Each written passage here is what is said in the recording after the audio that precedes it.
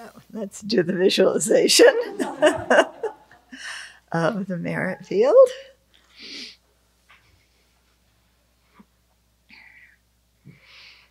And ourselves surrounded by all the sentient beings.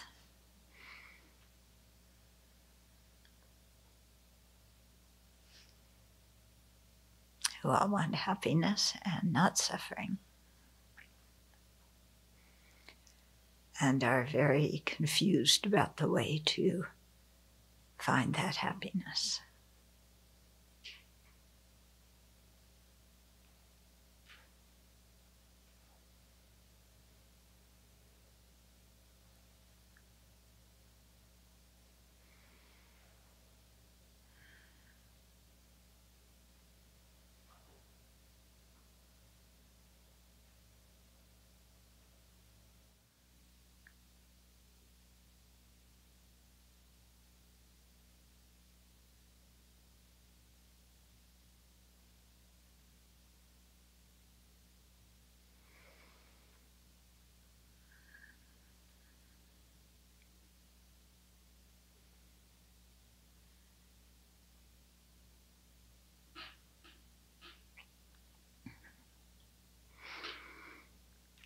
So let's get in touch with our sincere motivation for following the spiritual path.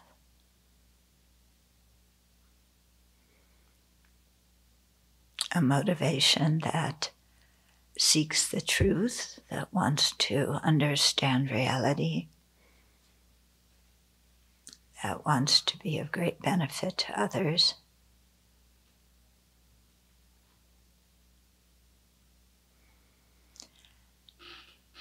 And let's get in touch with that motivation frequently and not let it get hidden by our very busy daily activities,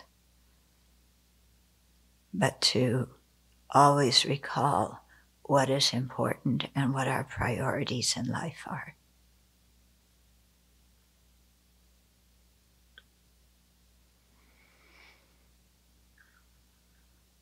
And if we do that, it becomes much easier to be kind to others because we see that competing with them or harming them isn't in accord with our deepest values and what we want to do with our life. It becomes easier to work for their benefit because we're not in competition to be better than them or have more than they do. So we become perfectly content to work for the welfare of beings, regardless of whether they praise us or harm us.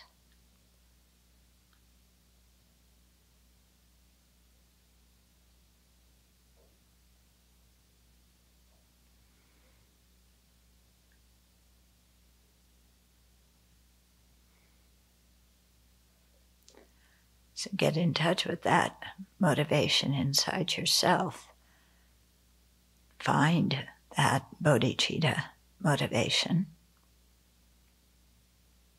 wanting to fully develop your qualities and purify your mind so you can be of the most effective long-term benefit to all beings. And let's make that our motivation for sharing the Dharma this morning. So even though sharing the Dharma this morning may last an hour and a half, 2 hours, it becomes something very worthwhile because of the motivation.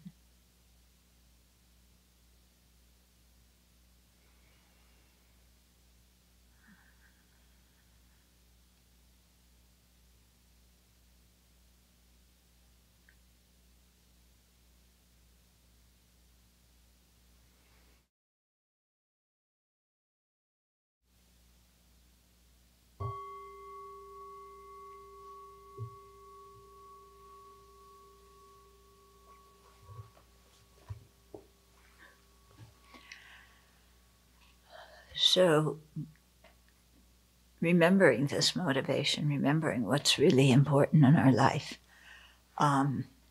is so important, because the pull of the 8 worldly concerns is very strong. And it's very easy for our mind to get overwhelmed by thinking about material things, by seeking praise, by seeking a good reputation, by seeking sense pleasure. Yeah. And very easily our attention gets distracted to that. And also getting upset when we don't get it, or when we get some of those things and then we lose them again. But if we really remain centered on our real deepest motivation, then that doesn't happen, and we can practice consistently. So I say this because there's so many sneaky ways the attachment to only this life functions, and sneaky ways in which our self-centered mind operates.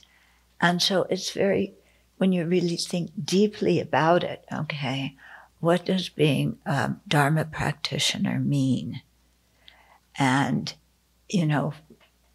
especially for people who are monastics, what does being a monastic mean? Okay. And I think what it means is you are very clear about your spiritual quest, your spiritual journey, your wish to benefit sentient beings and to thereby understand reality, generate bodhicitta, and so on, so we can be of the greatest benefit. And so everything in our life is framed around that. Yeah. So being a Dharma practitioner doesn't mean it's not a career and it's not a profession.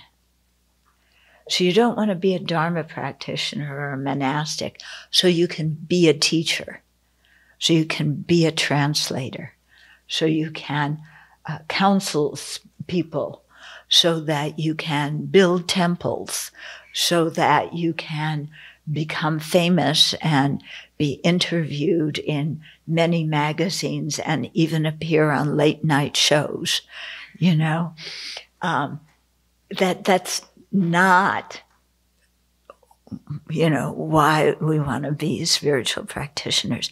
And yet it's so easy, because we've all grown up in regular society where we're expected to have a career, we're expected to make some kind of name for ourselves in whatever small group we're a part of, in which we're expected to be successful in terms of having money and prestige and whatever. And so it's so easy for our minds to veer off from what is really important, to chase those other things. Yeah. So, that's why I think it's very important to maintain that motivation strongly. Yeah. And to not think that what we're doing is a career choice or a professional choice or something that it's Dharma, but I can still support myself. And I can still be famous, and I can still whatever all this stuff is. Yeah. Because that just contaminates what our practice is. Yeah. So what always comes to my mind when, the question comes, what does it mean to practice Dharma, is that story about, I forget if it's about Dromdonpa or Lama Atisha, who was watching the man circumambulate and say, oh, it's very good you're circumambulating a stupa, why don't you practice the Dharma? So then he started doing prostrations, and the Lama said, well, that's very nice, but why don't you practice the Dharma? So then he started reading scriptures, And the Lama again said, oh, very nice, you're reading scriptures. How about practicing the Dharma? And finally, the man was just like, well, what is practicing the Dharma? You know, I thought I was doing it. I was doing all the external things that I thought were practicing the Dharma. Why are you telling me that they're not? Okay. And then Lama Tisha said, it means foregoing the 8 worldly concerns. Yeah. It means, you know, transforming your mind and releasing, you know, all the self-centered attitudes, all the grasping that we have.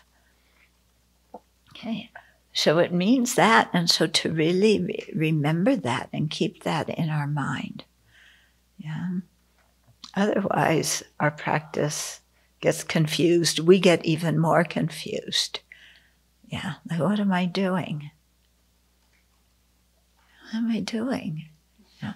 And then, so then you say, oh, well, does that mean, yeah, that I have to, you know, close down shop and go off to the mountains tomorrow, you know?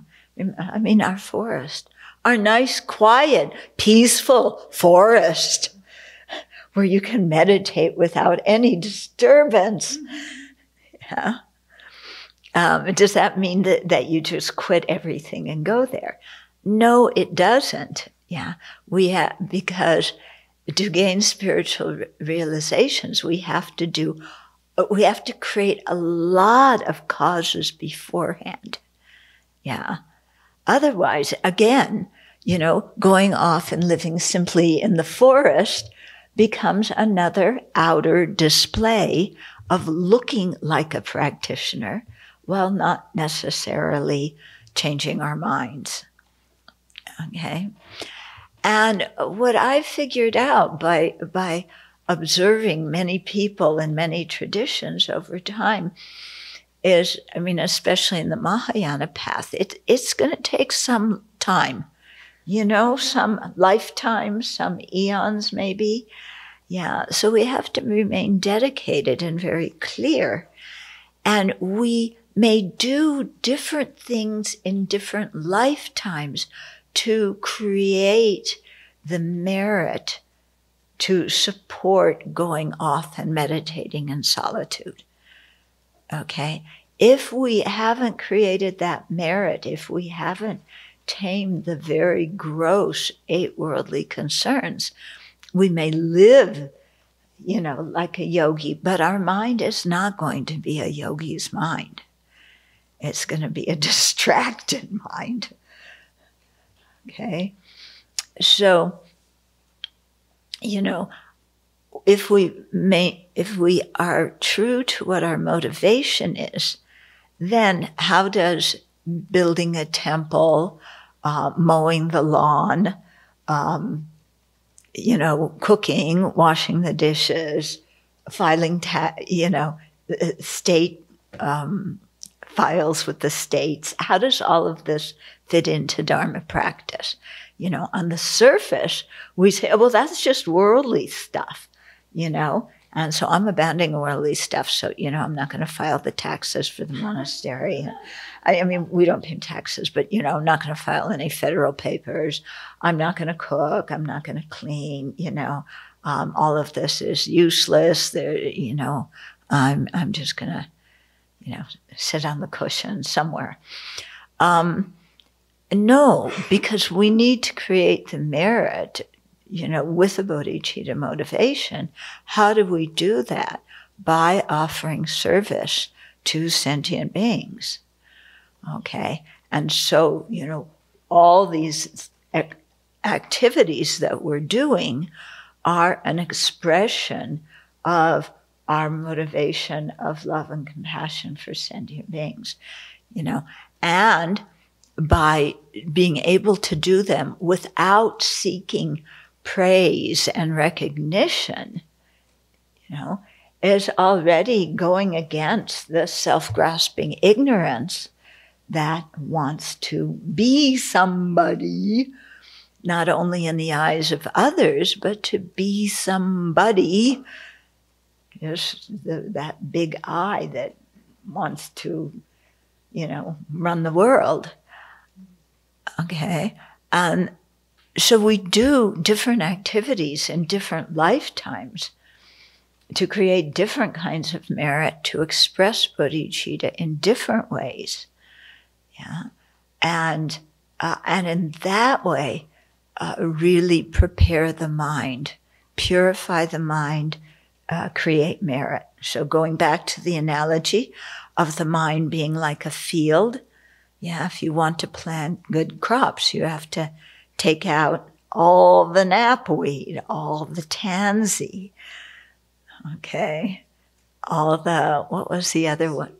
Sweet clover. Sweet clover, that was the one you picked last week. Yeah, you have to take out all that stuff, plus the bubble gum wrappers, plus the bottles that people throw here and there. You have to take it all out, and then you have to fertilize and water your field to prepare it. Then, if you're doing, deep meditation, it will bear results. Yeah. But if the field isn't prepared, you can plant all the beautiful flowers, but nothing's going to grow. Okay.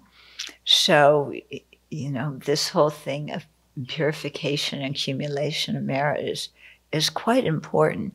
Sometimes it seems like those are very abstract things, to accumulate merit. What is merit? That sounds like the gold stars you used to get in third grade. I'm beyond that now. I don't need to that kind of stuff. Well, it's not that. It's not gold stars.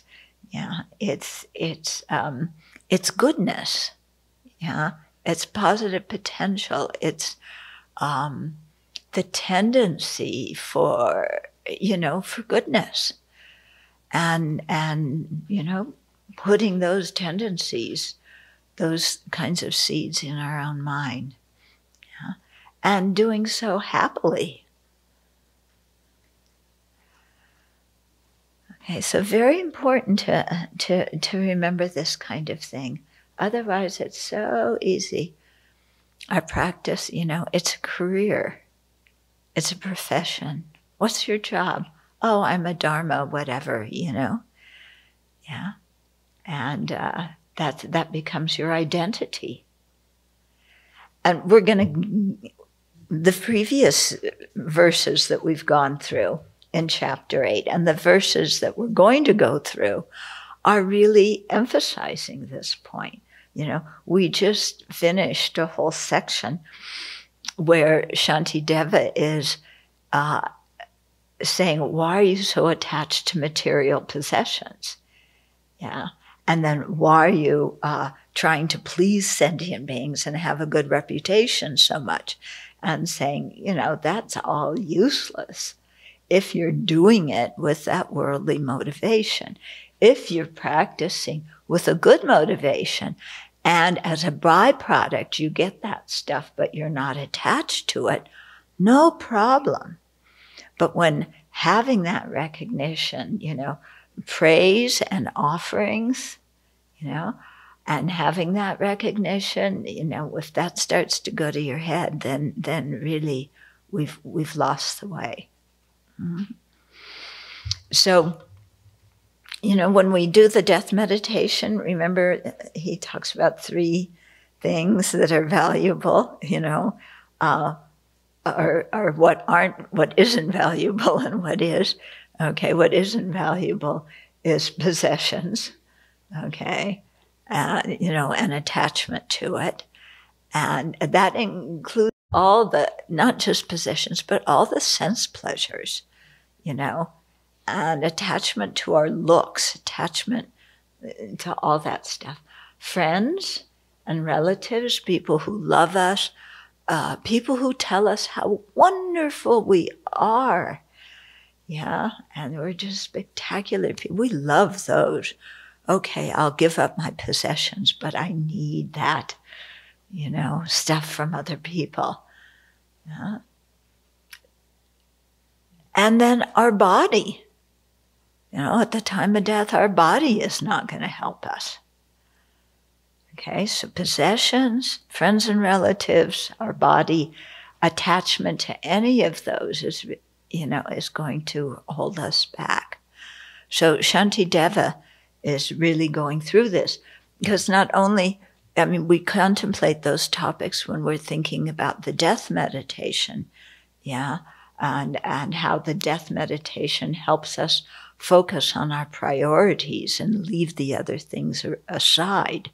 But here, those same topics are coming up because attachment to possessions, friends and relatives, and our body also hold us back when we really want to do deep meditation.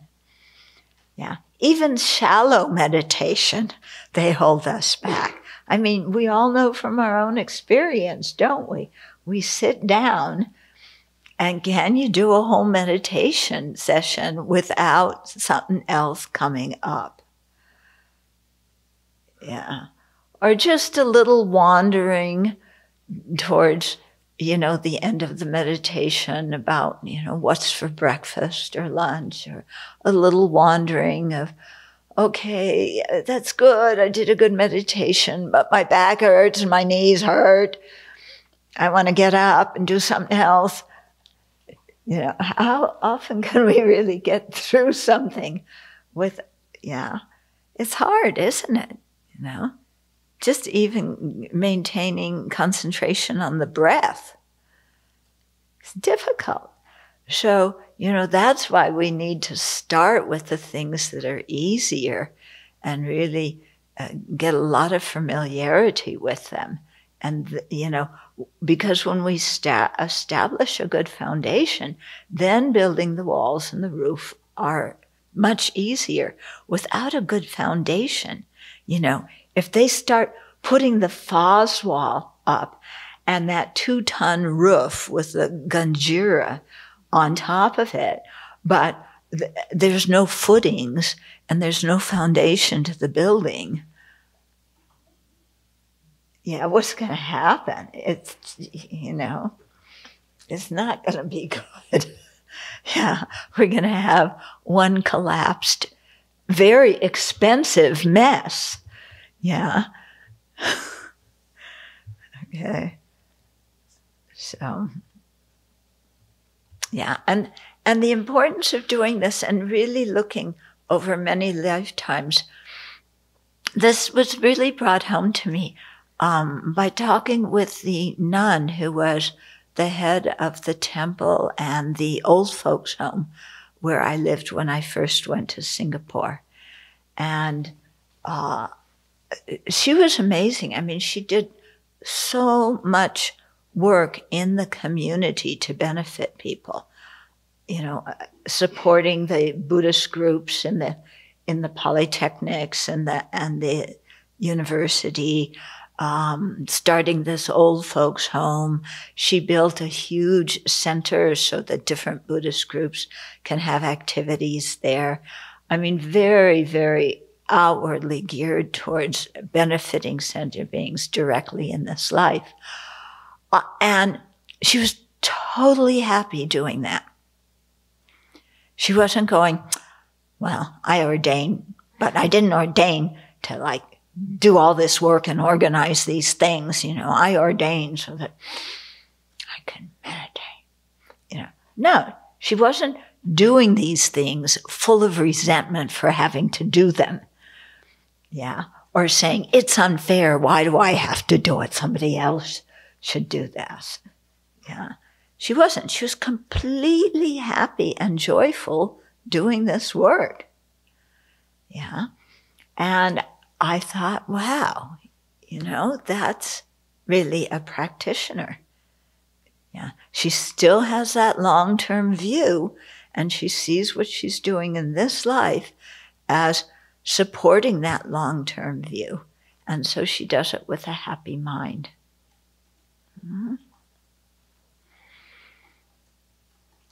And I was looking at what she was doing, going, oh, that's wonderful. I wish I could do that. But one part of me said, that's really Bodhisattva work. I don't, that's beyond me right now. Okay. So, just to keep in mind what's important. Okay. So, just to review the last few verses, like I said, Shantideva went through this whole thing of although I may have much material wealth, be famous and well spoken of, whatever fame and renown I have amassed has no power to accompany me after death. So why be attached to material wealth, fame, reputation? Okay. And then verse 21, if there is someone who despises me, what pleasure can I have in being praised? And if there is another who praises me, what displeasure can I have in being despised? In other words, why be so attached to our reputation? And, whether people praise us or blame us or understand us or don't understand us. Okay. And then this is one of my favorite verses. We went through it already, but so good to review. If even the Buddha was unable to please the various inclinations of different beings, then what need to mention a malicious person such as I?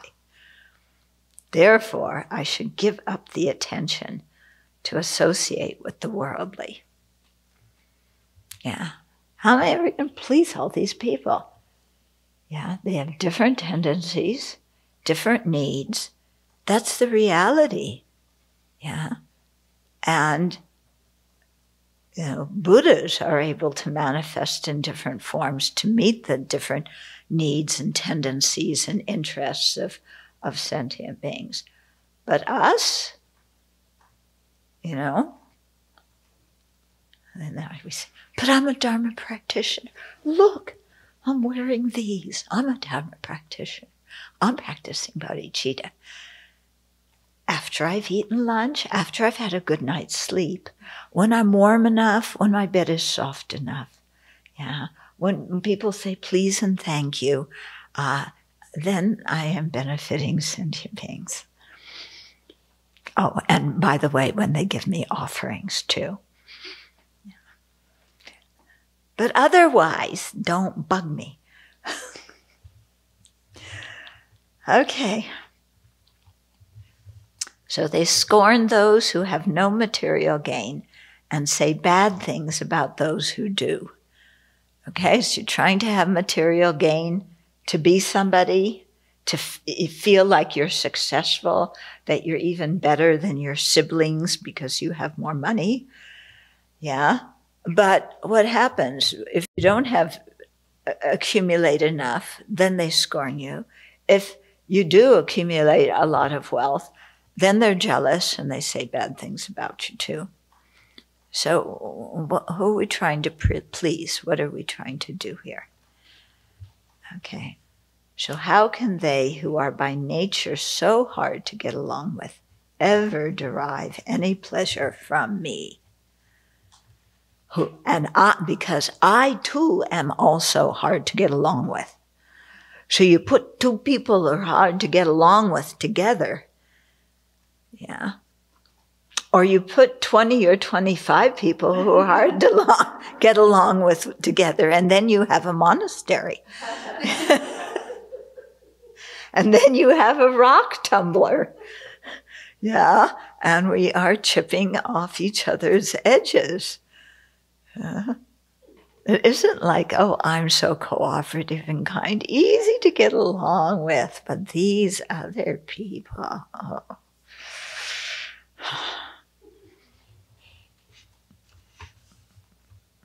Who accepted them to join this place? Oh. Yeah, everybody should be a replica of me because I am so perfect and magnanimous and everything. Like magnanimous mouse.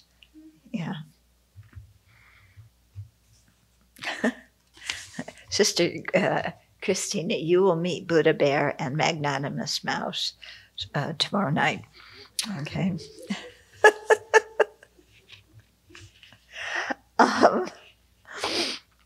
Okay, so we're on verse 29. Then there's a few verses where Shantideva really talked about, why can't I just go and live in the forest peacefully without attachment to any things? So remember, this is chapter 8 of 10 chapters. Yeah, and the last chapter is a dedication. So that one kind of doesn't count. So this is 8 out of 9 practice chapters. So it's not, we should think about it, we should aspire for it, and then we should try and develop the qualities of this life so that we can do this in future lives. Okay, so verse 28, he says, when shall I come to live without fear, having just an alms bowl and a few odd things, like a computer and a tablet, a smartphone, some warm clothes, good hiking boots, a warm sleeping bag, and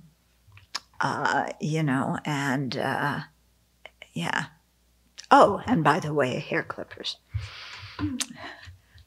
Wearing clothes not wanted by anyone and not even having to hide this body. Okay, so when can we just live with a mind that is free from worldly attachment?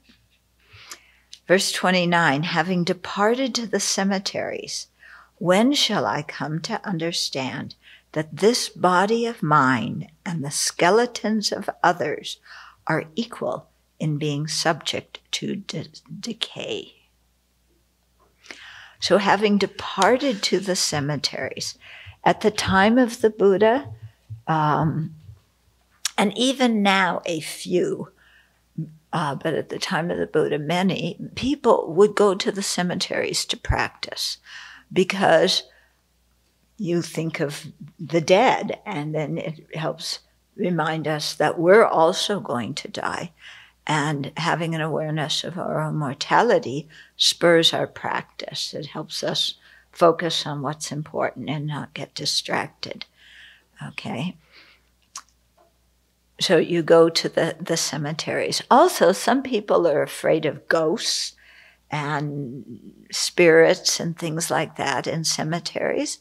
So if you go to a cemetery, it calls up, that fear, which is a manifestation of the self-centered mind and the self-grasping ignorance. You see, the self-grasping so clearly as your mind goes, you're sitting in a cemetery. Oh, I heard a noise. Oh, maybe there's a ghost. What's this ghost going to do to me? And the idea of I, the grasping at I is really strong. Okay. Of course, if you're sitting in a beautiful place with a swimming pool and a nice buffet and you hear a noise, you don't think like that. Mm-hmm. Yeah. But it's interesting, isn't it? It's still just hearing a noise, but in one environment you impute all sorts of stuff on it. In the other environment you don't. Yeah. When I lived in Singapore, the people who lived next door to the building that we rented at the end of my stay, somebody in the house died. And so, as they do in Singapore custom, everybody comes over to the house and plays mahjong and cries and wails and so on for the person who's dead. And I knew the young woman in the house, and she was telling me that one day when they were having, during the wake for whoever it was who died, she was going out to get some food for people or do some errand, and so she was walking through the kitchen and she tripped on a bucket, and and then went out and did her errand and came back. And when she came back, all the relatives were like, oh, there was a noise in the kitchen. In the kitchen, there was a bucket clanging. Grandma or grandpa, whoever it was who died, they were in there and they made that noise telling us that they're watching what we're doing and make sure that we're, grieving for them properly and making the proper offerings for them. And she tried to tell them, no, that was just me. I tripped on the bucket. They would have none of it. They were convinced it was the ghost of, whoever it was. Okay, so just an interesting thing about how we impute things. But, here it talks about cemeteries. If we go to places where, just because the environment we feel ill at ease, or terrified or, whatever, then you can very easily watch, the self-grasping at the eye and how it becomes stronger. Yeah.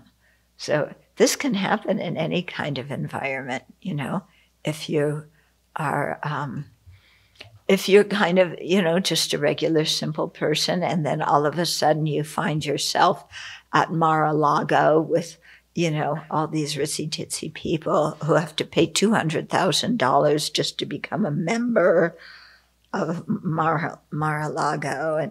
And you're with all these people and you feel like, oh God, I'm really out of place. I do not belong here. Yeah.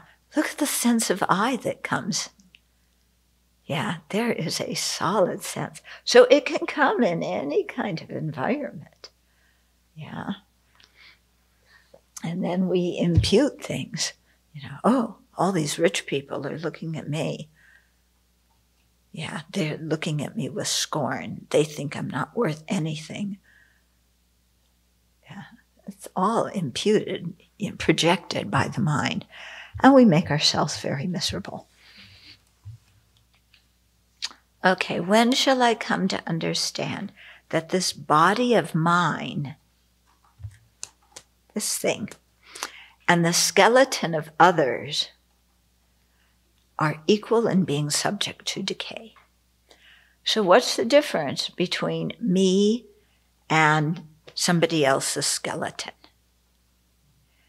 It's just a matter of time, isn't it?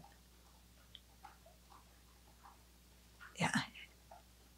I mean, definitely within the next 100 years, all of us are going to be gone. Yeah, maybe within the next 80 years, all of us are going to be gone. We'll be the skeletons. New people will come here. And then if we're the ghosts, we can appear and say, pick that knapweed. You think we spent so much energy building this Buddha hall for you, just to do a few prostrations here and there? Start doing your nundro. Okay. No, but really thinking, basically, we are walking skeletons.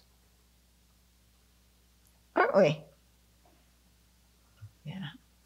If you look at it, one part of the mind goes, no. There's a skeleton inside, and that is fearful, but I am not a walking skeleton, and my skeleton is all covered up, and I'm very beautiful.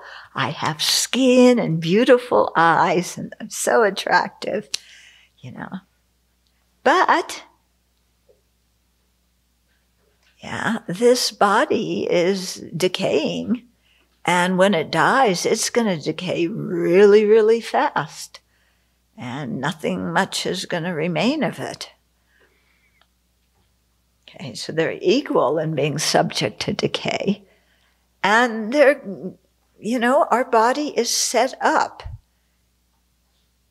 Yeah, unless it is shattered by a bomb or a missile and blown into many different pieces, it will eventually become a skeleton.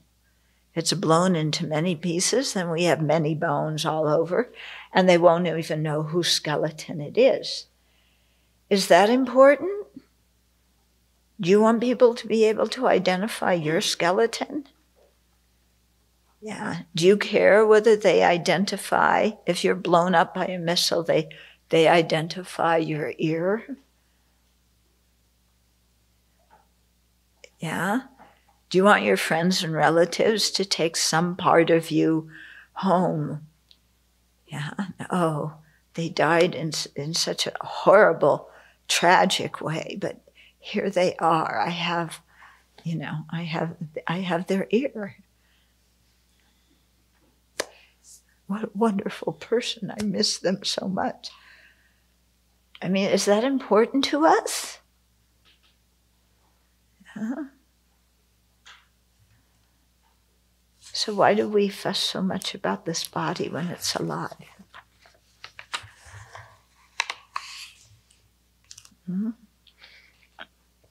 So Shantideva, he doesn't, we already know, he doesn't spare any punches.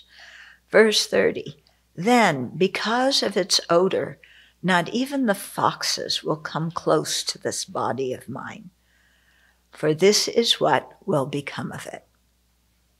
Yeah, so when our body becomes a corpse, yeah, I mean, not even the foxes, yeah, want to come close. It's, a decaying body stinks to high heaven, and it doesn't take very long for it to start smelling, and decaying. And yet it's so interesting, in our countries. Well, in every country, there's so many rituals about the dead and, what you're supposed to do to help the person who died. But the person who died is no longer there. They're in the intermediate stage. Maybe they've even been reborn. But we're treating the body as if it were the person. Yeah, and fussing about the body, washing the body, dressing it, putting special objects that the person liked in the casket, getting a nice, expensive casket because you feel so guilty about the way you treated them when they were alive. Yeah, but they're not around anymore to see the beautiful casket. They could care less, but we feel better. Okay. So it really makes us think what is important and why do we fuss so much about the body? Although this body arose as one thing, the bones and flesh with which it was created will break up and separate. How much more so will friends and others? So now he's, last couple of verses, he was talking really about the body, our own body, and how, when we die, it's like, forget it. Yeah, are you really attached? Who was it? Nancy Reagan, who had her hair done in the casket, and there was some movie star, wasn't there? We talked about this before, who had a facelift. Joan Rivers. Yeah, Joan Rivers. Yeah, so you're dead, but you want to look good in the casket. Yeah, so you have a facelift, you have your hair done.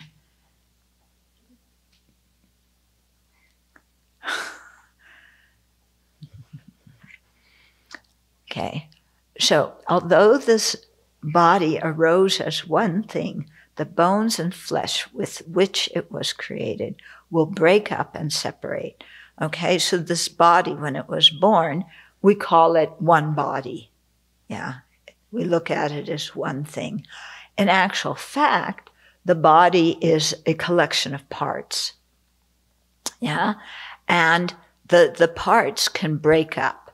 So the bones and the flesh, of which the body was created, they break up and they separate. Yeah, the flesh decays first, the bones hang around for a while, maybe, the dog chews on them or the coyote chews on them. or who knows what happens, you know, or the body breaks up and it ceases to be one thing. It's the different parts decay at different times. There was an exhibition I went to in Cleveland that was going around the States, of showing, maybe some people know the name of it, or it was showing the body, all the different body systems in different parts, creating them and then showing how they fit together. Some people are nodding their heads. You know what I'm talking about.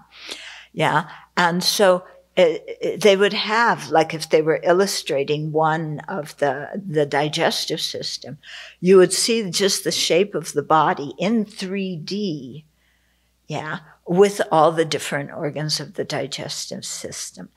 Did they use actual parts? They did, didn't they? Plasticized. They plasticized bodies. They Plasticized bodies. They plasticized. Yeah, real body parts, and then created, you know, it was like a museum, you know, a whole display of different parts of the body and different systems of the body and how they fit together. And knowing that they were actual body parts, you know, but you saw so clearly through the display how, you know, the body looks like one thing, but you start taking it apart and there's so many different parts. Yeah. So where is the body? Yeah. Where is the body that we are attached to? Yeah. Is it your cornea? People say the eyes are the window of the soul, something like that, okay? So your cornea. There's your cornea, you know, this white stuff. They have it just out on the table, plasticized. Yeah. Is that me? Well, that's just the white stuff around, you know, the eyeball. So then they have various eyeballs out on the dishes. That's the window to somebody's soul. What do I think of just seeing an eyeball?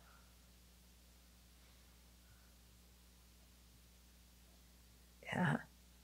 We look at people now, oh, their eyes are so attractive. Then imagine, you know, here's their eyeball. You get to sit and look at their eyeball all the time. Is it still beautiful?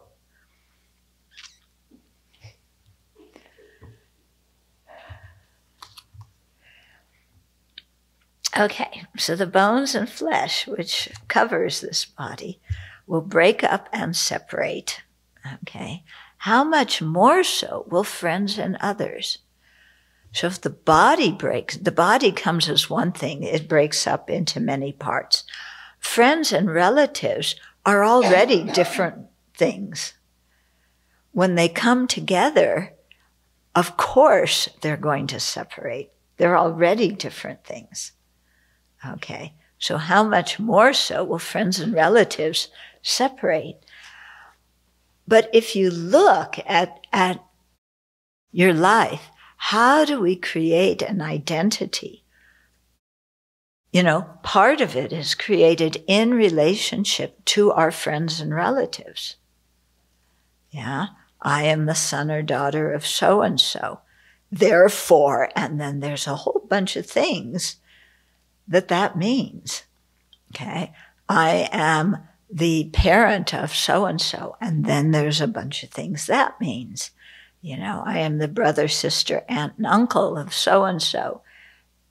Yeah, more identities in relationship to those people. Yeah.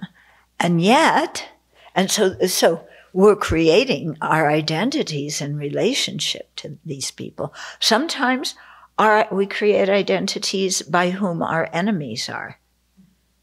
You know, Russia is an enemy. Therefore, I'm a patriotic American.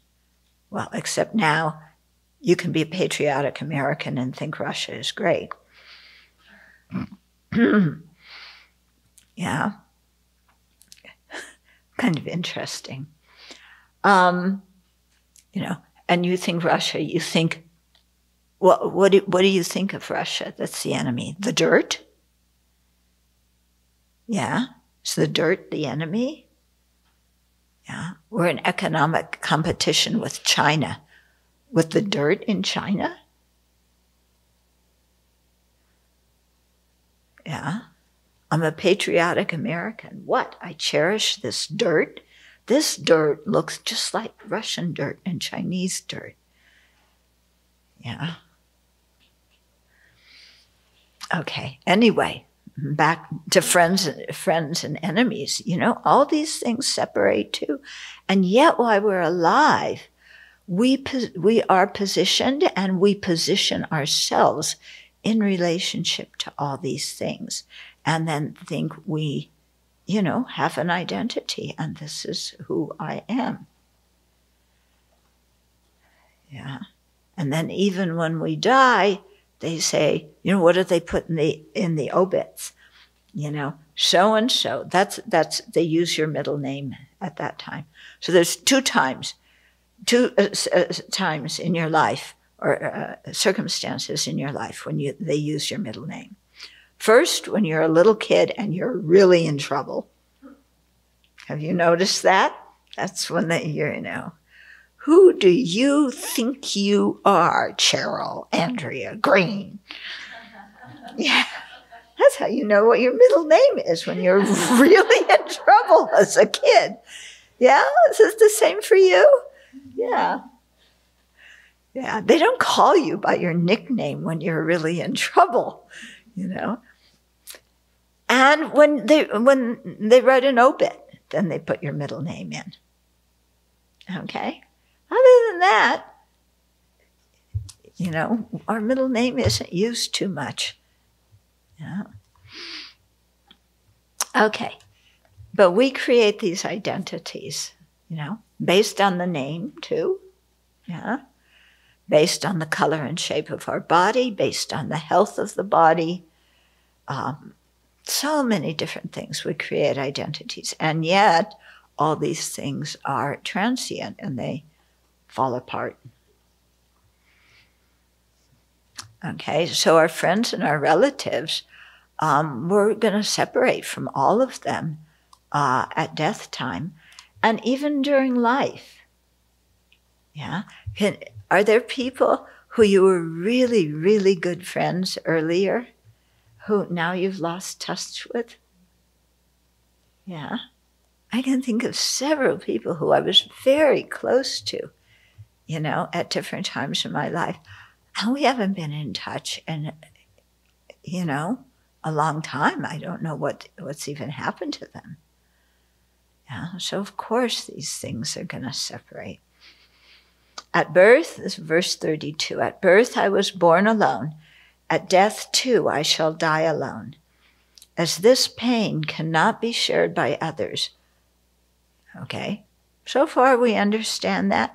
Listen to what the punchline is. What use are obstacle-making friends?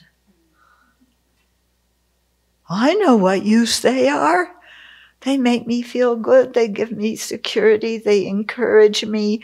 When I die, they're all going to cry and they're going to miss me and they're going to say wonderful things about me. I know what use my obstacle-making friends are. They're not creating obstacles. They're giving me happiness. I don't want to separate from them. Okay, but think about it. At birth, I was born alone. Yeah? Somebody holding your hand when you popped out? Yeah, you may say, well, you know, I was a Siamese twin. We were attached at the hip. But you're still two different people, aren't you? Yeah, probably having different experiences because of the different positions in the womb, even though, you know, you're joined at the head or the hip or wherever. At death too, I shall die alone. So whoever we're close to in our life, when we die, that experience we go through ourselves. Yeah. Other people can be around us, crying and sobbing and saying, sign here, this is your last will and testament, and you just bequeathed everything to me, so sign here before you die. Still, we're dying alone. And whatever pain we experience it ourselves.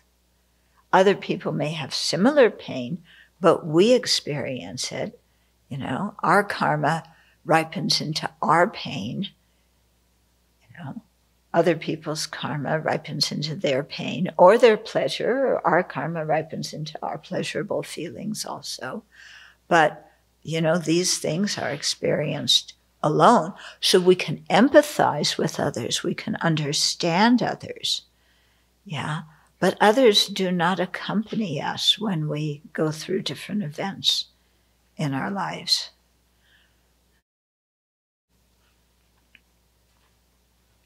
Princess Diana, when they were interviewing her, said there are 3 of us in this marriage, so it's a bit difficult.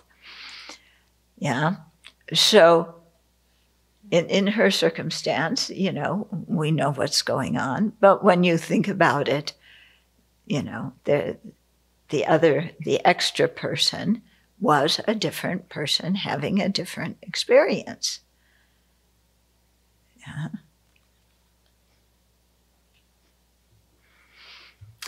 Okay.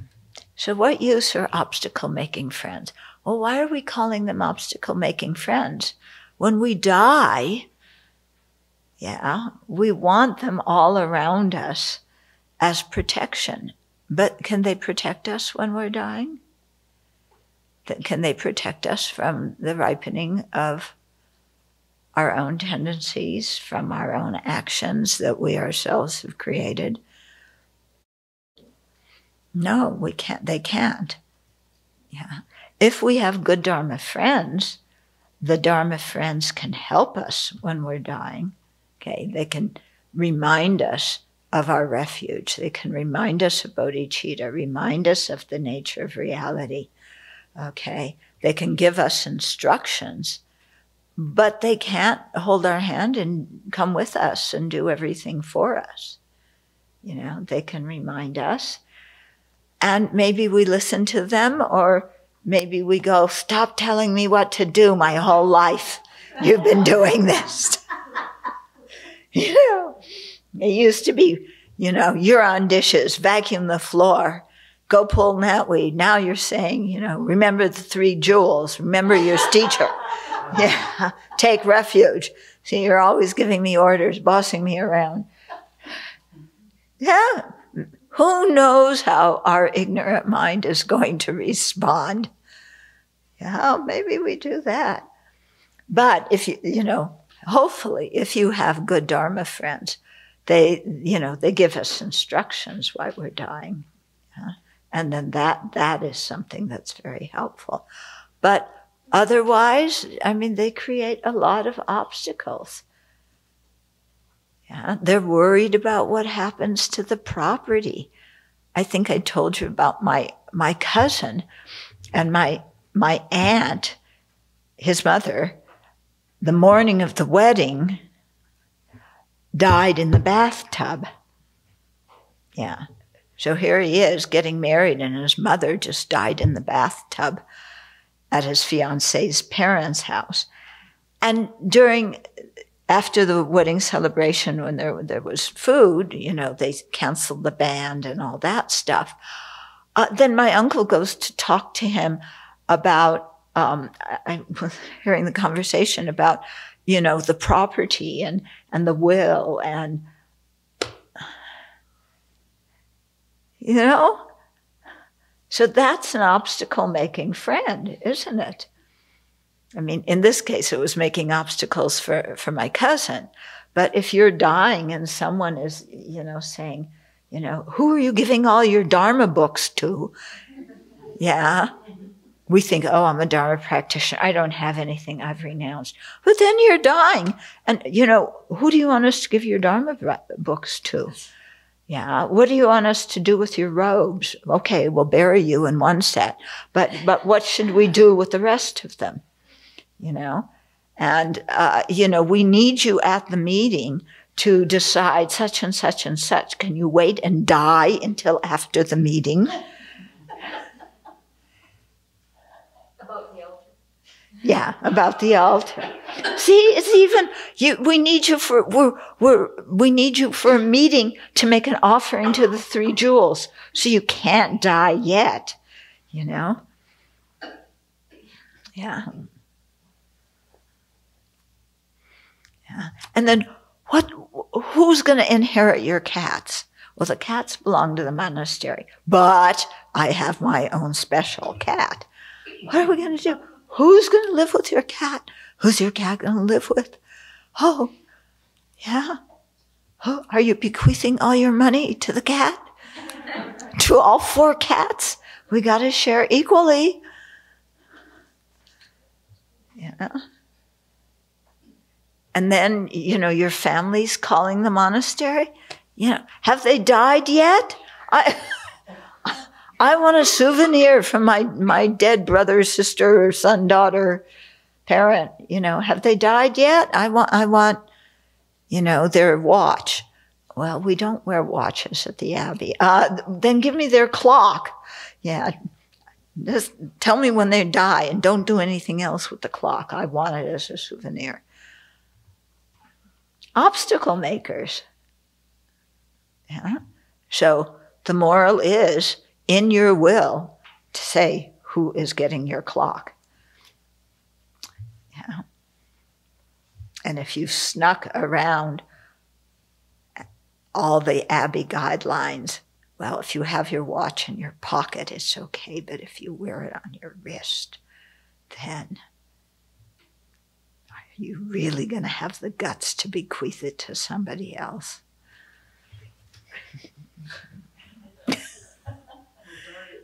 Yes, we'll bury it with you. Yeah.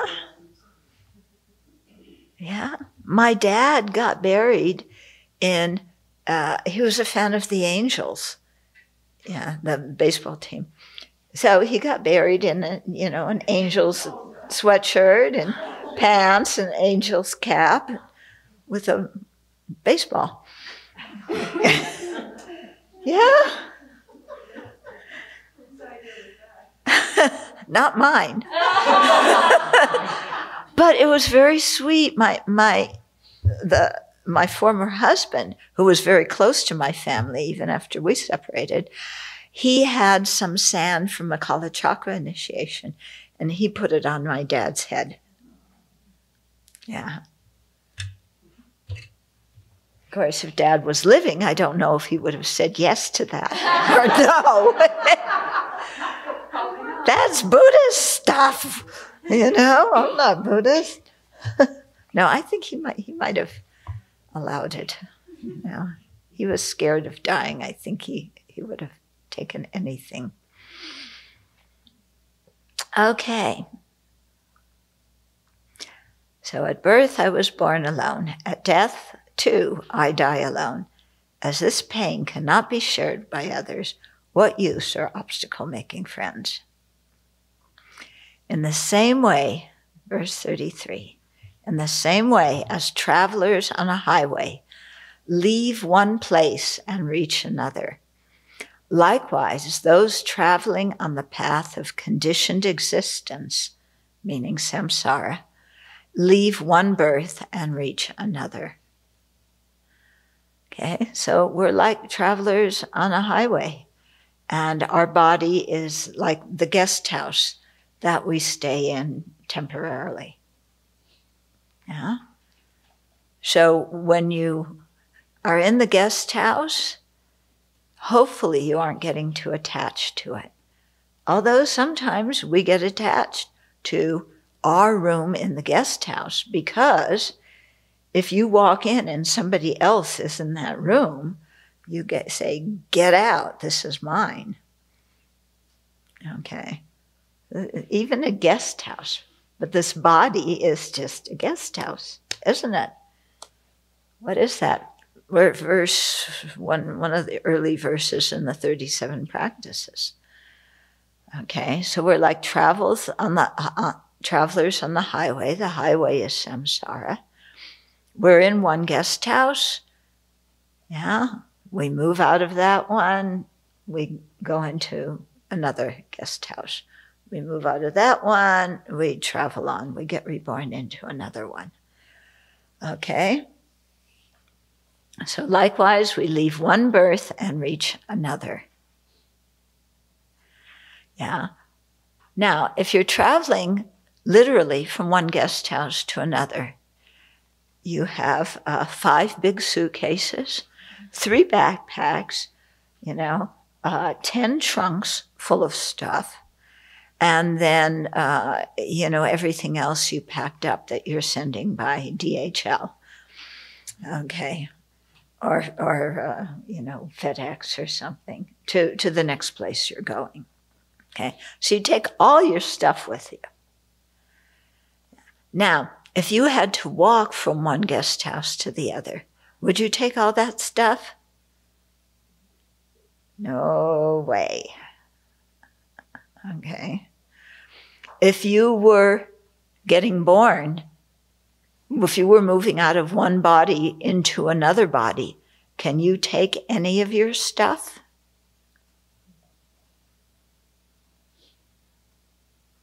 You can't even take your body, your old body, into your new body. Yeah, you can't take your friends and relatives with you as you migrate to your new body.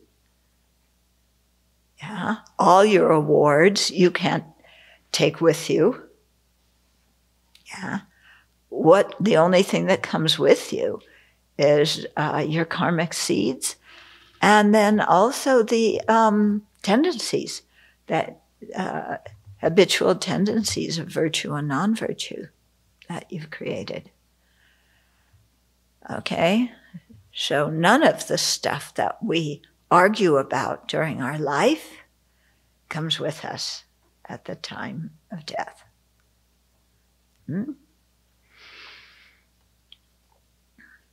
Verse 34. So all of this is said to make us ask ourselves, given that we have to separate from our body and possessions and loved ones when we die, and our whole identity to boot, what is important in our life? Is it important that I win this argument? Yeah. Is it important that I get what I want?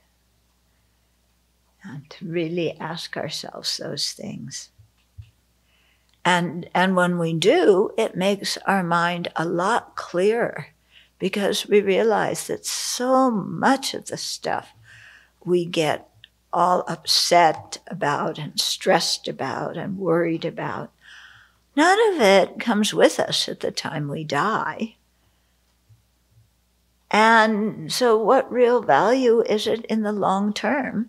And especially if death can come in the very next moment, we are not guaranteed to have a certain lifespan, then why are we spending so much time worrying about this stuff?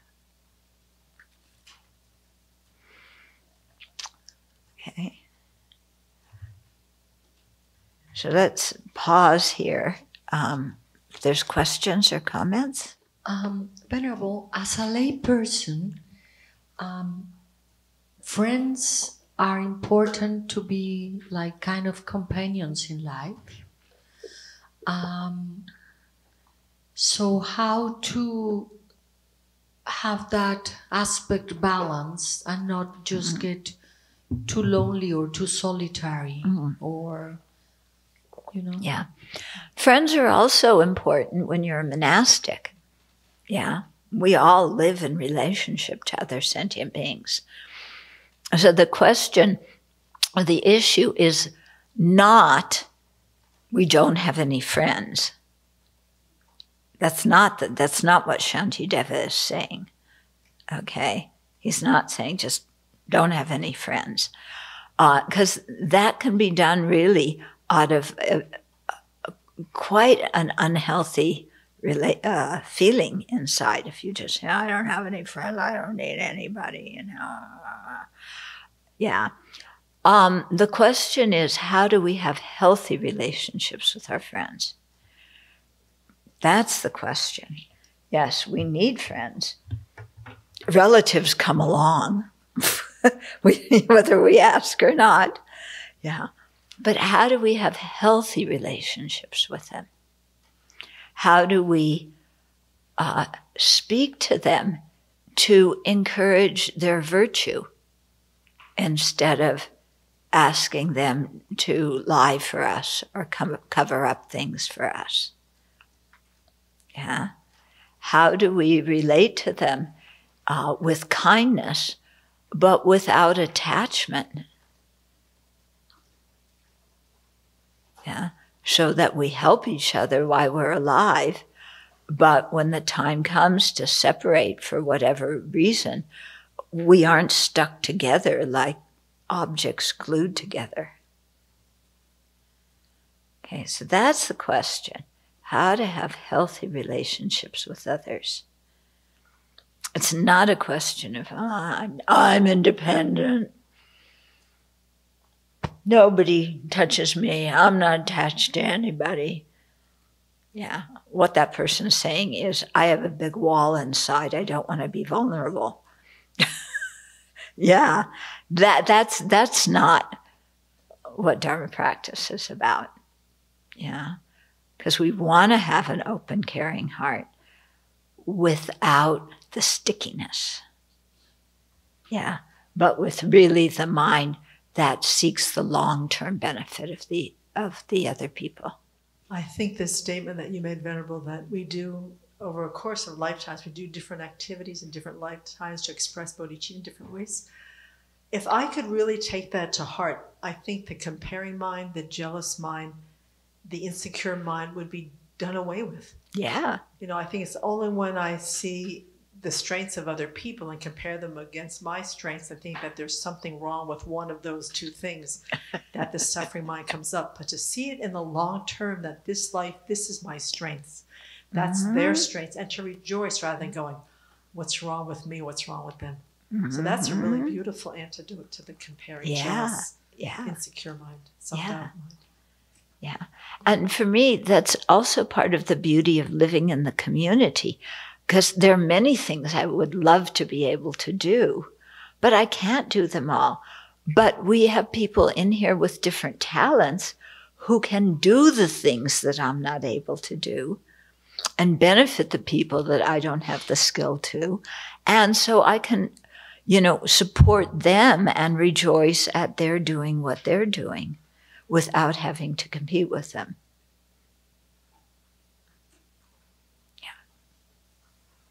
Mm-hmm. Is it important to cultivate bodhicitta before considering entering a monastic commitment? Can one truly practice Dharma if one hasn't studied enough? Okay, there's two questions there. The first one, no, you don't have to generate bodhicitta before entering, before taking monastic precepts. In fact, monastic precepts is a prelude to bodhicitta, because monastic precepts emphasize not harming, okay? And to generate bodhicitta, we need to be able to stop harming others, and in addition to benefit them. So ethical discipline is the first half of that, the stopping harm. Yeah, so we do that before generating bodhicitta.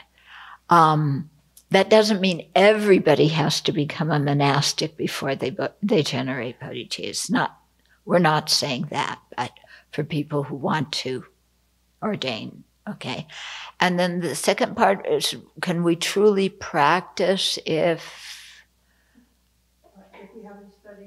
we haven't studied enough?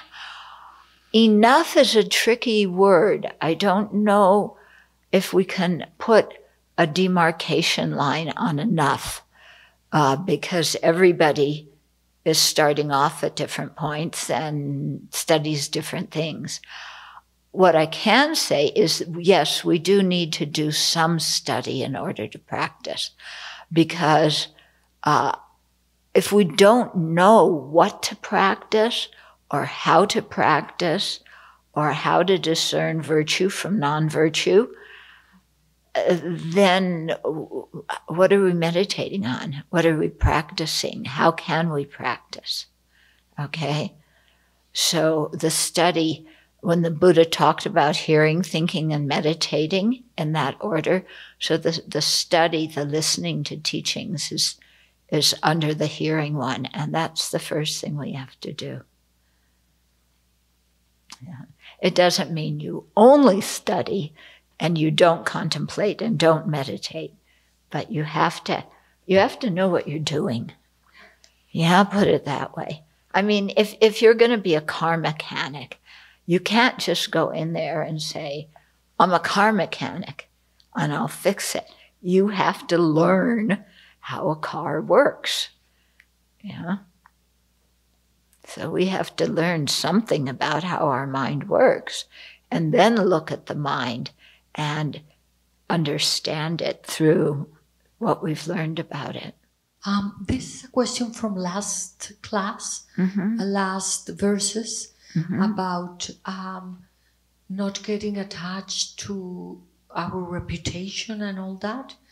But some careers in life are built, for lay people, are built on reputation, on recommendation. So that thing becomes like very important. So how to understand this in a wise way? Well, you have to ask yourself, why do you want to do a career that depends so much on presenting a reputation and painting a picture of who you are? That's one question, yeah? And then the second question is, can I just do my work and do it honestly, do it correctly, without caring about my reputation, without trying to impress people so that they will come back for more business and I'll make more money? Okay, so it's a lot purifying your motivation. And if it's difficult to have a really pure motivation, then to really say, well, okay, I'm doing this work, but is it really good for me? What's it doing to my mind to think day and night about how I can make a good reputation or make a good impression on other people so that they will do business and I'll make more money? That becomes the purpose of your life. Yeah. So, for worldly people, that's important. For Dharma practitioners, they have other things they want to do. Yeah. Because when you die, your business stays here, you go on. Even the business has your name on it. Yeah. Then it stays here with your name. Nobody knows who you are. And it really doesn't matter who you are. I mean, we have all these Trump hotels. Does it really matter that they're called Trump? Why do people pay so much money just to have that name on their hotel? Who cares? Clearly somebody cares, but it's not me. Yeah? I mean, oh, well, Trump, if I stay in a Trump hotel, then it means I'm an important person. Yeah, well, if that's important to you, then go ahead. But personally, I don't like all that chandeliers and stuff. It's a little bit too much, And yes, it does impress me, but it impresses me the wrong way, not in the way the person wanted. Yeah? So.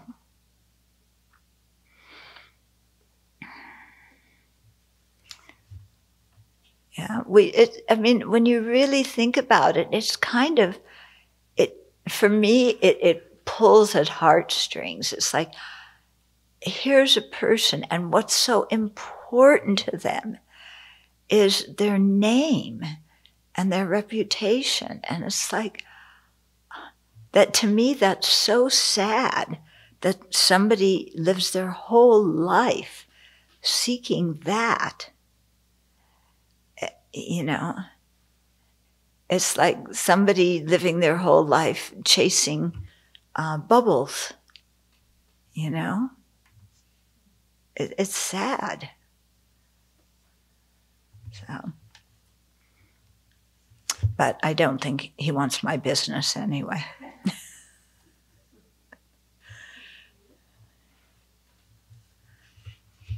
Yeah, we'd set up shop in his hotels. Bring out all the meditation cushions, Donnie. Yeah.